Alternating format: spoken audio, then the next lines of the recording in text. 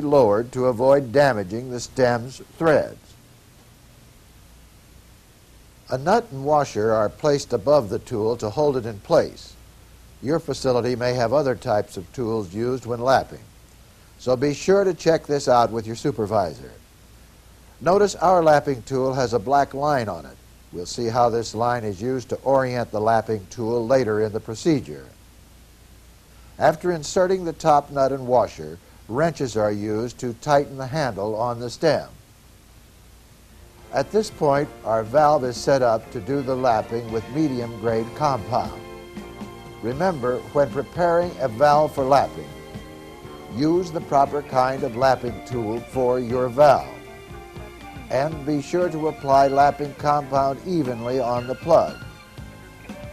In the next segment, we'll see how to perform the lapping procedure. But now, stop and review this material.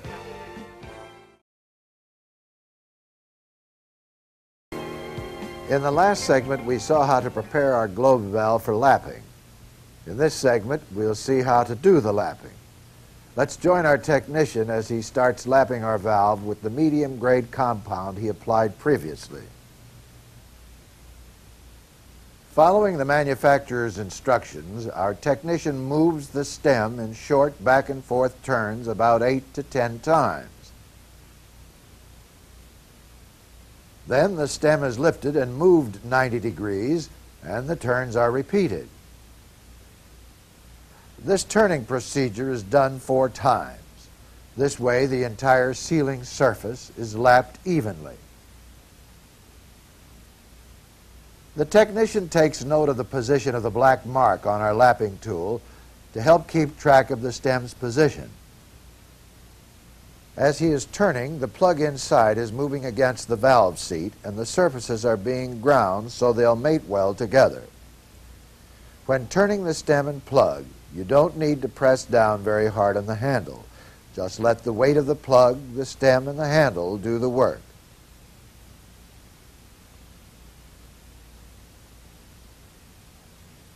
After completing the lapping with the medium-strength compound, the bonnet assembly will be removed. This is done so the plug and seat can be cleaned in preparation for the lapping with fine-grade lapping compound. To remove the bonnet from the body stud nuts are removed. The bonnet, stem, and lapping tool together are lifted straight off the valve body with care taken not to damage the plug by hitting the inside of the body. The medium-grade compound is still on this plug. This compound contains bits of metal accumulated during the lapping. It is important to get all of the medium-grade lapping compound off the plug so the fine-grade compound can be applied to a clean surface.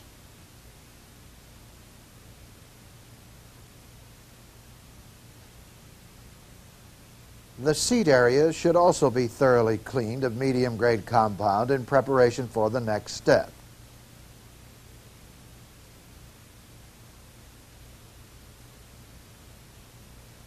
Inspect the seat area to see that it looks clean. There should be a shiny, polished area all the way around the opening in the seat ring.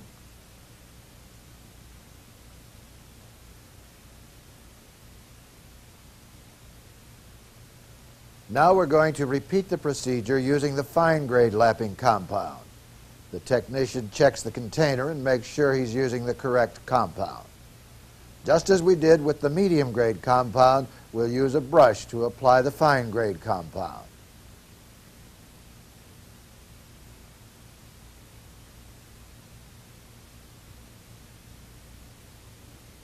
The technician takes care to apply it at evenly spaced points around the seating surface of the plug.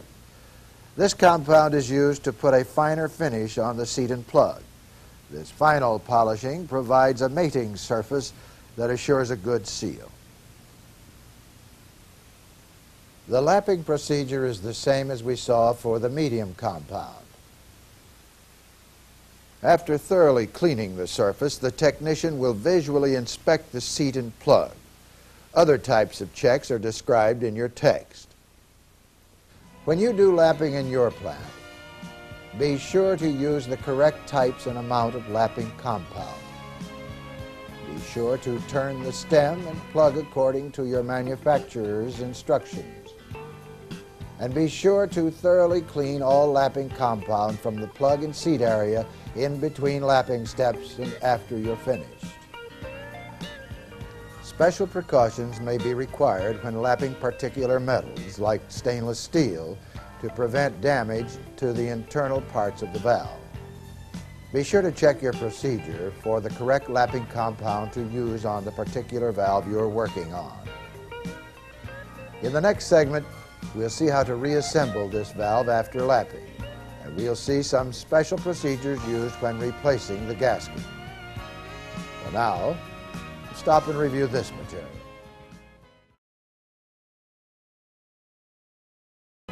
After lapping, your facility procedures may call for flushing or vacuuming the valve before reassembly. Let's join our technician as he reassembles our valve. Our valve has a special type of gasket called a spiral wound gasket. These gaskets are designed to have more resilience than some other types of gaskets. This means that they can adjust easily to changes in operating conditions like pressure or temperature. They are designed to hold up better under vibration. Before the new gasket is reinstalled, the gasket surface between the body and bonnet can be wiped again using a lint-free cloth. After the gasket groove is cleaned, we're ready to insert the spiral wound gasket. Our procedures call for us to replace gaskets whenever connections are broken.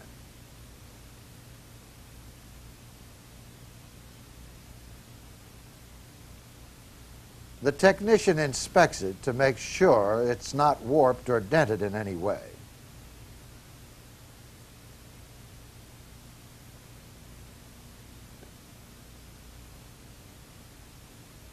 The gasket is placed in the gasket groove. It fits right into place.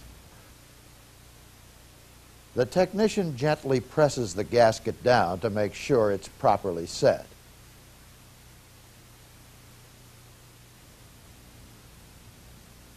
The next step is to reinsert the plug through the bonnet. The technician pushes the stem through carefully to avoid doing any damage to it. When he sees the top end of the stem come through, he pulls the plug back against the bonnet. This way he can grasp the valve and hold the stem by its middle section, and he can avoid damage to the threads at the top of the stem that could be caused by touching them.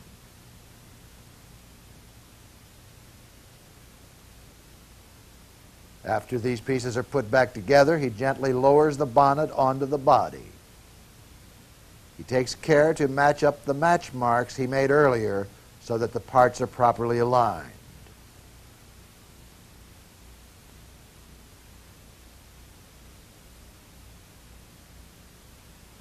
After the bonnet is installed on the body, the technician gently lowers the stem and plug into place.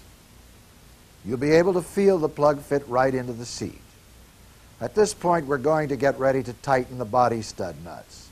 In preparation for the tightening, the body studs are lubricated with an anti-seize compound. The use of the compound helps prevent seizing, which will make future disassemblies easier. And this compound helps prevent rusting, and it will make the reassembly of the bonnet easier.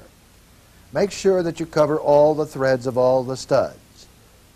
This process takes a little while, so let's go on. The body stud nuts have been put on hand tight and are now ready to be torqued. There are special torquing requirements when spiral wound gaskets are used. Our technician has checked his manufacturer's instructions for the required torque values and tightening sequence for this valve. He also checks that the torque wrench has been recently calibrated. A spiral wound gasket makes a dependable seal between connections as long as it's torqued in place correctly. Too little torque on a spiral wound gasket would result in a poor seal and possible leaking. Too much torque could deform the gasket and cause a poor seal. The correct torque on a spiral wound gasket must be reached in stages to prevent damage to the gasket. For this valve, the first torquing stage is approximately 1/3 of the required torque. Since our desired final torque is 30 foot-pounds, our first wrench setting is 10 foot-pounds. In addition to torquing in stages, it's important to follow the required torquing sequence so that pressure is applied evenly. This prevents warping of the gaskets. In this case, we'll use the same crisscross pattern we used when disassembling the valve. The technician will torque in 3 stages, applying approximately 1/3 of the torque each time. Now that the bonnet and body of this globe valve are reassembled, we're ready to reinsert the contents of the packing assembly. Before we do that, a cover is put on the threads of the stem for protection. This cover prevents damage to the new packing rings when they're inserted over the stem.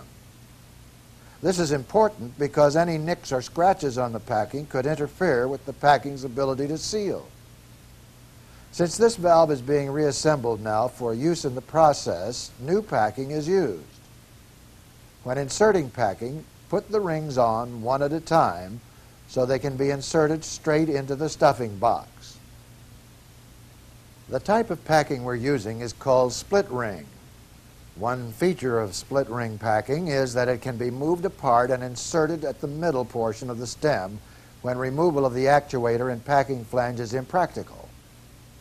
We'll see how to insert packing that way later. But now, since this valve is disassembled, we're able to slide the packing completely down from the top. This practice keeps stress on the rings to a minimum. When you're inserting split ring packing, be sure that you offset the split in the rings from one another. If the splits were lined up directly over each other, the rings might not seal properly. When reinstalling packing, make sure you insert the proper amount of packing rings for your valve. And if your assembly has a spacer, remember to put that in its proper place. After new packing is inserted, the final pieces of the packing assembly are put on in the reverse order of their disassembly. First, the packing follower is inserted over the stem. Then the packing flange goes on top of the follower. And then the packing flange stud nuts are reinstalled. The packing flange stud nuts are not tightened at this point. They'll be tightened after the actuator is reinstalled. The actuator is reinstalled onto the valve body in the reverse order from its removal. The indicator disc and nuts are reinserted. The actuator is hoisted down carefully, and the drive nut is reinstalled. The actuator's indicator plate and dust cover are not reinstalled yet. There's a test we'll be doing called a leak check. And these parts must remain off the actuator to do the test. So we've seen how to reassemble a globe valve after lapping. When you do this, be sure to install the proper type and amount of packing. And when tightening body studs, be sure to follow proper torquing procedures.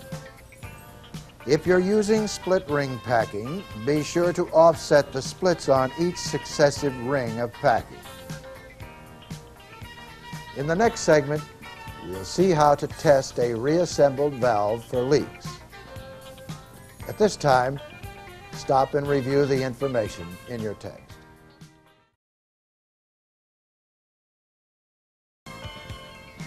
In the previous segment, we saw how to properly reassemble a globe valve that was overhauled. When a valve is reassembled after an overhaul, it should be tested for leakage before being returned to service. Let's see one way to conduct a leak test. Our technician is using a pneumatic comparator and a hydrostatic tester. The pneumatic comparator is connected to an air supply at the test bench. and it's connected to the valve's actuator, so the air supply can be used to provide the power for necessary movement of the actuator during the leak test. The hydrostatic tester is connected to the inlet piping, so water can be sent to and pressurized in the valve during the test. The technician begins by sending an air signal from the pneumatic comparator to the actuator. He's watching the stem's movement to make sure it moves all the way through to the closed position. And at the same time, he's looking to see that it's operating with a smooth motion. Our stem does move smoothly, which means it's operating correctly. If you see jerking motions of the stem when you do this procedure, it could mean that the packing is adjusted too tightly. If that happens, adjust the packing until the stem moves up and down smoothly. At this point, you can adjust the actuator.